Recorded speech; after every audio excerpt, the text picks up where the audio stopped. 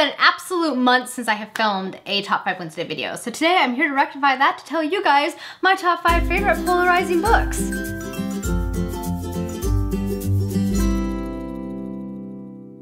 Everyone, it is Samantha and I hope you guys are having a great one. As I said in the intro, it has been forever since I filmed the Top 5 Wednesday video. I used to religiously film these every single week, but then I got a little bit tired of it. And so I decided this year I might do some more, you know? Whenever I see a particular topic in the group that looks like it would be fun or ones that I actually have books for, I would go ahead and film it. And this week is one of those topics, which is your top 5 favorite polarizing books. So books that you enjoyed, but that are pretty polarizing, so people either love them or they hate them. So I'm like, I know a few of those books, might as well film them. So without further ado, let's see what my top 5 are. The first one that I have to mention for you guys is American Gods by Neil Gaiman. This book I have gathered is pretty polarizing. Even hardcore fans of Neil Gaiman hate this book, and some people who aren't the biggest fans of Neil Gaiman love this book. So it's a pretty wide spectrum. People literally either love it or they hate it. I really enjoyed it. I read it in about October for my book club at work, and I thought it was a really interesting story. It features our main character, Shadow, who is kind of being in the middle of a tug of war between the old gods and the new gods. The old gods would be all of the old gods brought over from other countries and cultures to America,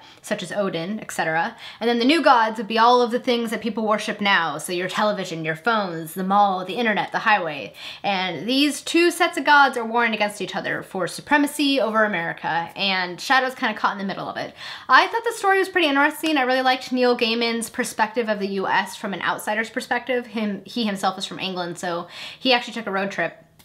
And so a lot of the places on his road trip are featured in the novel, and he was kind of trying to show what America looks to an outsider almost. And I thought it was really interesting. I really liked the different cultural elements he tied into the book itself, and I just really enjoyed it. So this is definitely one of my favorite polarizing books. I also decided on this list to not necessarily always focus on my favorite books, so I'm actually going to include one that is a polarizing book, or play, I should say, that I myself did not much care for, and that is A Cursed Child, which was written by Jack Thorne, and it is, of course, based upon the Harry Potter series. It's supposed to be set after the events of Hogwarts. It follows Harry, Ron, Hermione's children. I did not like the script at all. I recognize that I have a full review of it, which I will leave down below, which clearly is a very polarizing review because I've gotten some very interesting comments on it, which I was expecting. The story itself, I was just not a fan of. Like, the writing, you have to kind of take with a grain of salt, I think, while you're reading it, because it is a play and it's meant to be acted, not read. So I was a little bit more lenient with the writing, but the characters themselves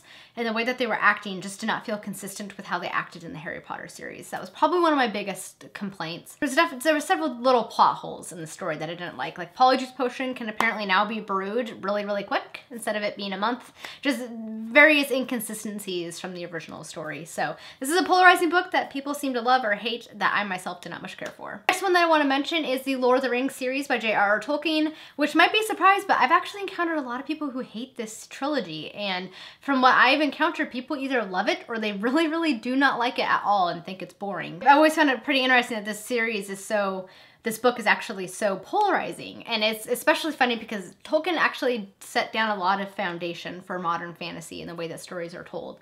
I personally have always loved The Lord of the Rings, as many of you guys know if you follow my channel for any length of time. It's one of my favorite series since I was 11, so I've been obsessed with it for the past like 18 years, so that'll never end. I absolutely love the series, but I can definitely see why people don't like it very much. It is pretty slow moving and slow paced, which I always enjoy in my books. I kind of like books that are slow moving and they lead up to this epic fast conclusion. That's just kind of the type of books that I like to read and enjoy. So I can definitely see how people don't like this story, but I've always found it interesting that it's so polarizing. For number 4, I'm actually going to talk about Jane Eyre by Charlotte Bronte. This is one of my favorite classic books, though last year, Tenant of Wildfell Hall kind of sneaked past Jane Eyre on my list of favorite classics. But I found a lot of people either love Jane Eyre or they don't like it at all. People either like Charlotte Bronte's writing or they just find that it's not for them. I personally really like the story of Jane Eyre. I read it in college and I was obsessed with it. I absolutely love the story. It was probably one of the first classics that I was like super, super, super invested in. But I really enjoyed the story. But again, this is a book that people either seem to like or not. And the last book isn't necessarily a book, it's actually an author, and that is in fact Charles Dickens. I have found that people love Charles Dickens. I myself love him, though some of his books do fall a little bit flat for me. And then people hate him, which I get because Dickens is very verbose and he takes a long time to get to the point. very wordy, very slow about telling his story, which it makes sense. His books were originally published as serials, so you would have gotten like a story a week, a story a month, and you would have gotten it in small doses. You wouldn't have just sat down and read, you know, a 1,000-page book. I personally really like him, but I can definitely see how people would have a hard time getting into him. He's definitely an author that you love or you hate, and so I can see why it's polarizing. I myself enjoy him, but he's definitely... just the very nature of his writing and the very nature of his stories, I think, make him very polarizing. All right, guys, that's it for my top 5 list of polarizing books. I'd be interested to know what one of your favorite books is or least favorite books are that is pretty polarizing. People either seem to love it or hate it. I'm always curious to know that. You guys will have to let me know down below or whatever else you want to throw down in the comments. That is it for today's video, guys. I hope you have a wonderful rest of your week. And until next time, happy reading. Bye.